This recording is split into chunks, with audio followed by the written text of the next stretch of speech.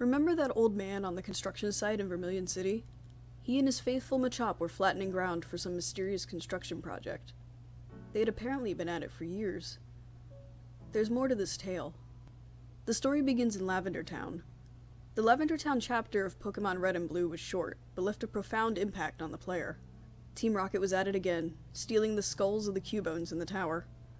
Local celebrity Mr. Fuji attempted to stop them, but was easily subdued and taken hostage.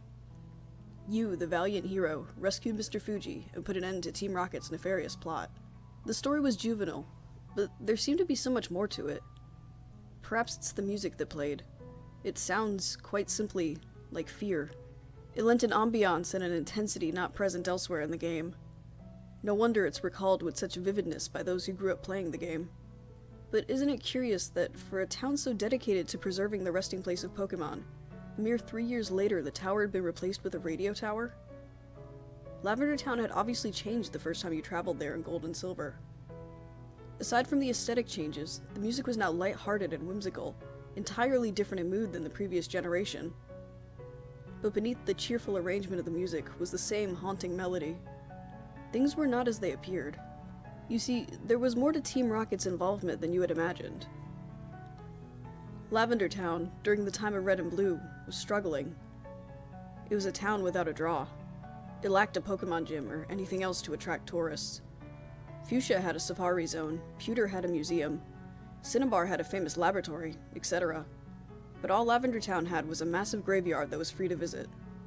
Its feeble Pokemart paled in comparison to the huge Celadon department store, which was easily accessible through the underground path to the west.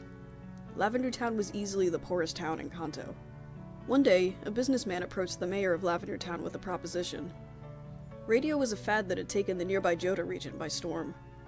He proposed the demolition of Pokemon Tower and construction of a radio tower in its place. It would be entirely funded by the businessman's company, built at no cost to Lavender Town. The mayor realized that this would greatly upset the residents. He also realized that this was an opportunity for prosperity. The town was desperate. He accepted, even with the condition that came with the businessman's plan. Cubones were indigenous to Lavender Tower. Their skulls were extremely valuable on the black market. The businessman's condition was that his organization would be allowed to hunt the Cubones. The profits from the skulls would fund the construction of the radio tower. Who was the businessman? Giovanni, the mayor of Lavender Town, Mr. Fuji. Red was simply a pawn in this plot. He rescued Mr. Fuji in order to deflect the growing suspicion of his involvement with Team Rocket. And as he left the town and continued his journey, Team Rocket quickly resumed the extermination of Cubones. The plan appears to be unconcerned with the souls of the resting Pokemon. It was anything but. Giovanni was a very superstitious man. The takeover of the Sylph Company was done so that Team Rocket would be able to mass-produce Sylph Scopes, which would then be distributed to grunts involved with the Lavender Project.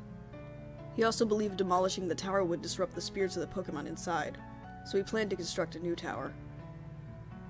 The bodies would be moved there before the demolition of the tower would take place. He knew of a place that would be perfect for this new tower, an empty hill in Vermilion. Giovanni hired a small independent construction company to build this tower, so that people would not suspect Team Rocket's involvement. The old man's company used a Pokemon labor force, Machops. The construction was problematic. It suffered through a string of increasingly bizarre disasters. The funds originally allocated to the company were lost in a bank robbery. There were inexplicable machine failures, as well as the deaths of several Machops. Months passed, and the project still stalled, making seemingly no progress. The citizens of Vermilion, who had no idea what the construction was intended for, joked that it was cursed. This would explain the continuing tragedy that befell the Machops, whose attacks could not affect ghosts. Nonetheless, Giovanni refused to begin the construction of the radio tower until the bodies could be transferred to a new resting place. His greatest fear was disturbing the spirits. Some of his followers came to view him as delusional. He seemed to believe that the ghosts were trying to communicate with him, that he had in fact disturbed the spirits already, causing their activity in Vermilion. His defeat at the hands of Red, a 10-year-old boy, validated his apprehensions that he could no longer lead an organization that expected him to carry out a plan that he now feared the consequences of. He relinquished his power and disappeared. The new leaders of Team Rocket shared few of his superstitions and apprehensions.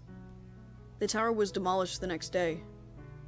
Strangely, the old man that owned the Vermilion construction company died the same day. The construction site upon that hill remains Vermilion City today. It is abandoned, a flat patch of earth, barren except for a few tombstones under which the deceased Machops lay, the only feature that resembles the planned Pokemon Tower that never was. People that visit feel an uneasiness. Some claim to hear a faint, very sad melody. Most avoid this place, but occasionally a traveler from Johto will unknowingly stumble upon it. They claim to see an old man in a Machop, continuously stomping the ground flat for an important construction project.